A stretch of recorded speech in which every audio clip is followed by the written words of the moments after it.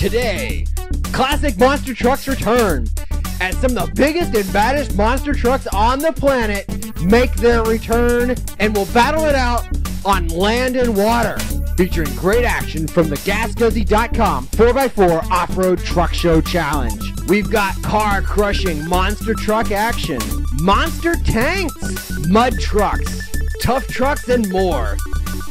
Today on ActionTracks, it's the resurgence of the monster trucks. Welcome once again to ActionTracks. I'm your host, Chris Parrish, and today we're in Auburn, Indiana for the 4x4 Off-Road Truck Show Challenge presented by GasGuzzy.com. We've brought in Ross Bonar, the host of TMB TV, to help us introduce the show because an event of this magnitude just can't be summed up by one person. Ross, tell us what you think's going on and what you think of the event.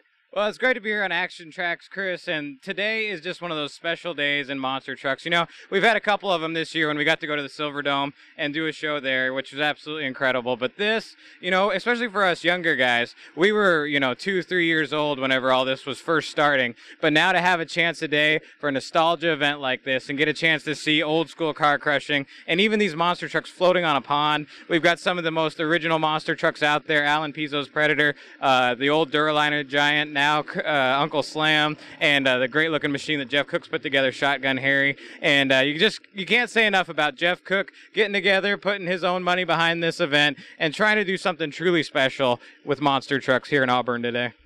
Jeff's really put together a full cornucopia of off-road enthusiast entertainment. We've got old-school monster trucks. He's brought in the tanks. We've got a show and shine competition. We've got various classes of mud bogs, tough trucks. He's really got everything going on here. Well, he really does, and what a lot of the drivers have been talking about, especially Alan and Lenny with the Predator team, is, back in the old days, this is what the 4x4 Jamborees used to feel like. You had all of the great things. If you had a truck, that was the place to be, and as you can see over there behind us, everyone with a truck in this area is here today because that's where it's happening at. I know Ross is looking forward to it. I'm certainly looking forward to it. And you better be looking forward to it because ActionTracks is coming up now.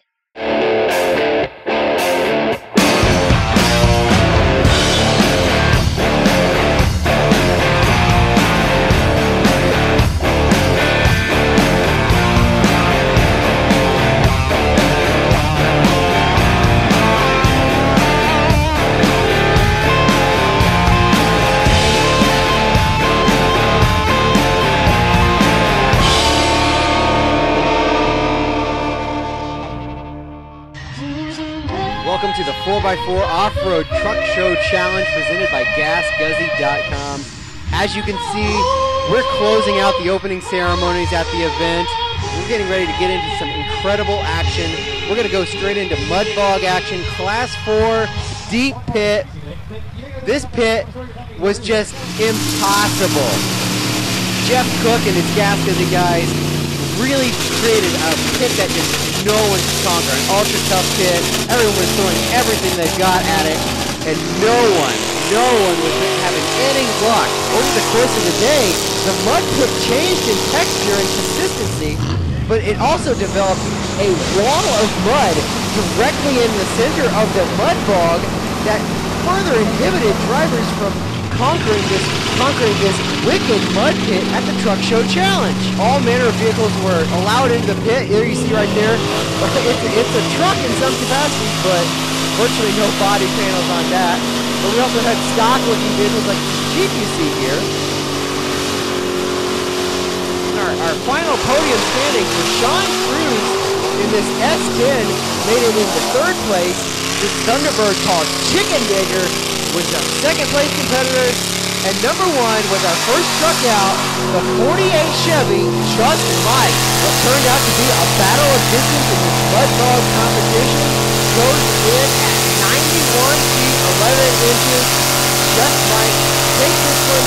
We'll be waiting to see if anyone else throughout the day makes it to later mud bog class.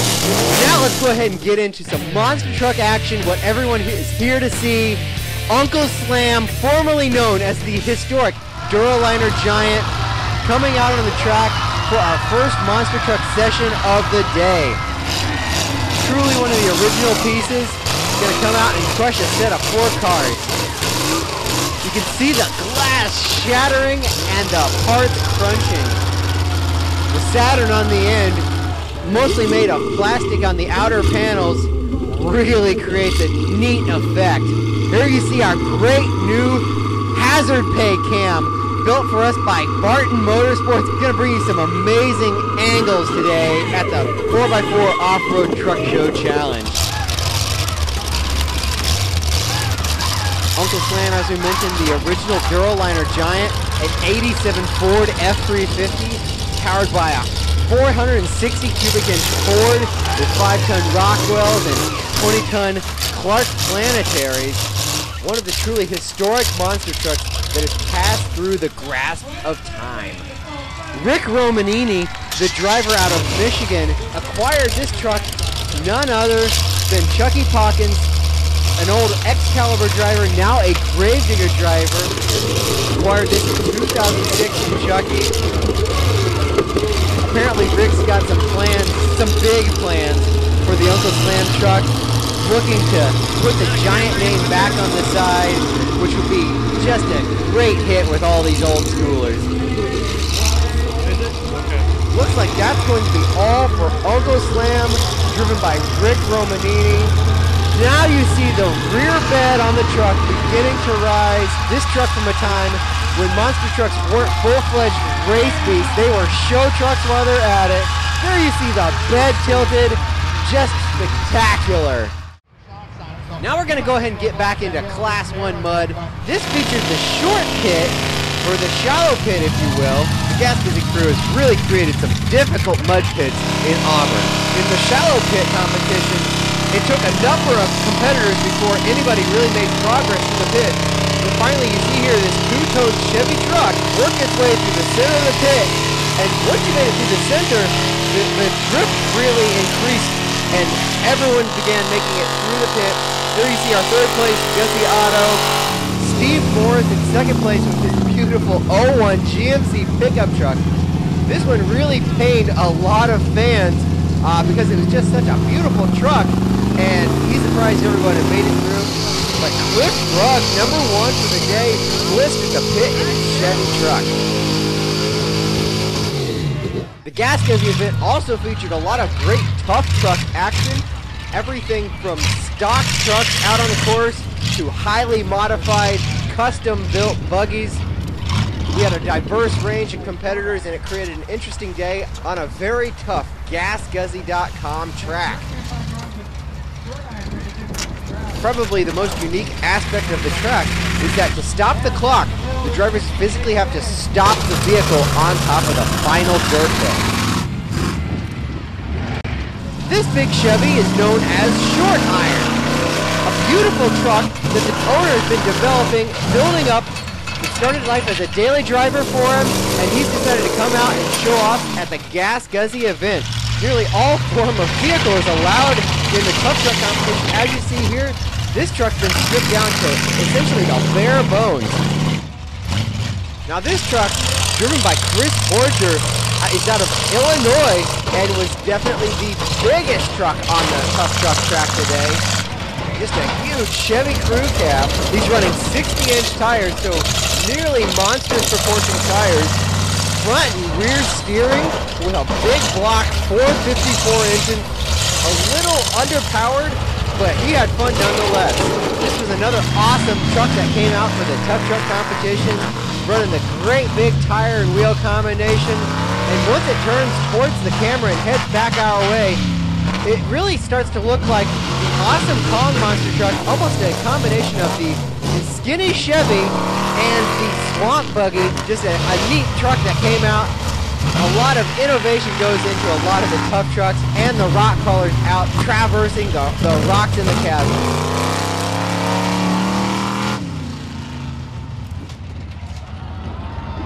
This truck has made its name through a number of off-road videos. The truck is an S10 Blazer. It has a rear engine, 4-wheel steering, airbag suspension, and right there you can see some wicked rebound, almost able to pull a slap wheelie. A very sloppy suspension. You see the truck really pulling the inside wheel. That really slowed it down in the tough truck competition, but really gathered a lot of attention from the crowd.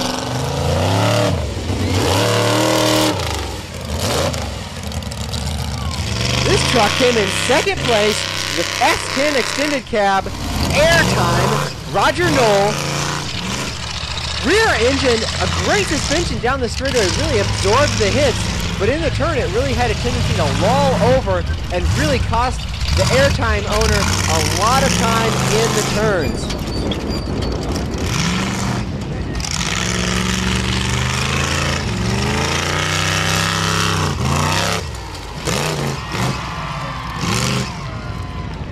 This buggy was the champion in the tough truck competition, Tony Retdorf, and as you can see straight down the first straightaway, you can see why he was a top competitor today and ended up taking the championship.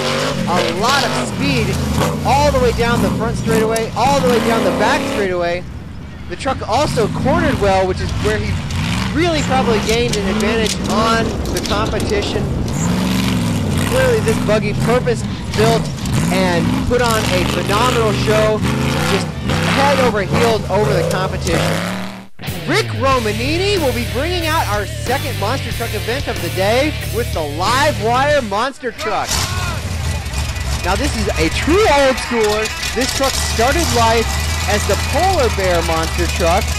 The truck runs a 468 cubic inch Chevy engine with a turbo 400 transmission, 2.5-ton Rockwells. Now Romanini bought this truck. It was in rough shape. They've managed to restore it from the frame down. You can look at the Chevy truck's body and see that there are still some rough spots on the body. Still planning on coming back and working on a restoration of the body. So this live wire truck will really be a beautiful piece of equipment once they're done with it. Romanini really seems to be acquiring an array of monster truck, classic monster truck pieces. I'm sure we can count on a lot of great things from Rick in the future. You see Rick really creeping off the end of the cars in the live wire truck. That's because if you look really closely, the live wire truck actually has even less suspension than the average leaf sprung monster truck, really creating a rough ride and a lot of impact when coming back down to the ground. Let's take a look back at the Barton Motorsports hazard pay cam, bringing you multiple angles of this nostalgic event. See Livewire working its way across the car set. You really get an emphasis for the noise and the destruction of these monster trucks crushing across these cars.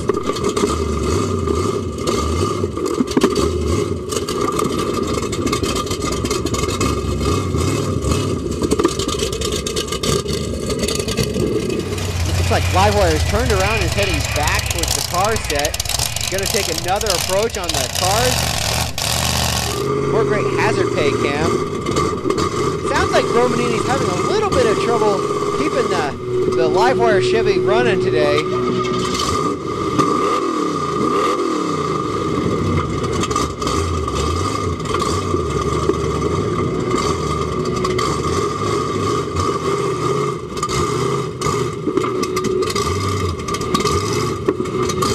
Using the old school method of poking the head out the window to see the position of the truck.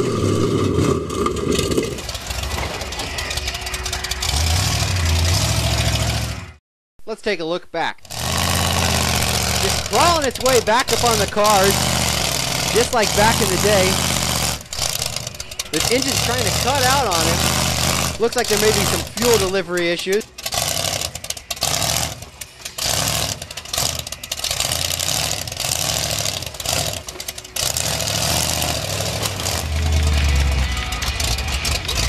Looks like Livewire is going to turn around, and that may be all for the Livewire truck and Rick Romanini. Great hazard pay. Oh! Wow! Check out that vantage point. Rick Romanini nearly takes out the hazard pay cam. That was about as close as he could get without actually running over the camera. Romanini showing off, going down the front stretch in front of the fans. We'll be back with more 4x4 Off-Road Truck Show Challenge.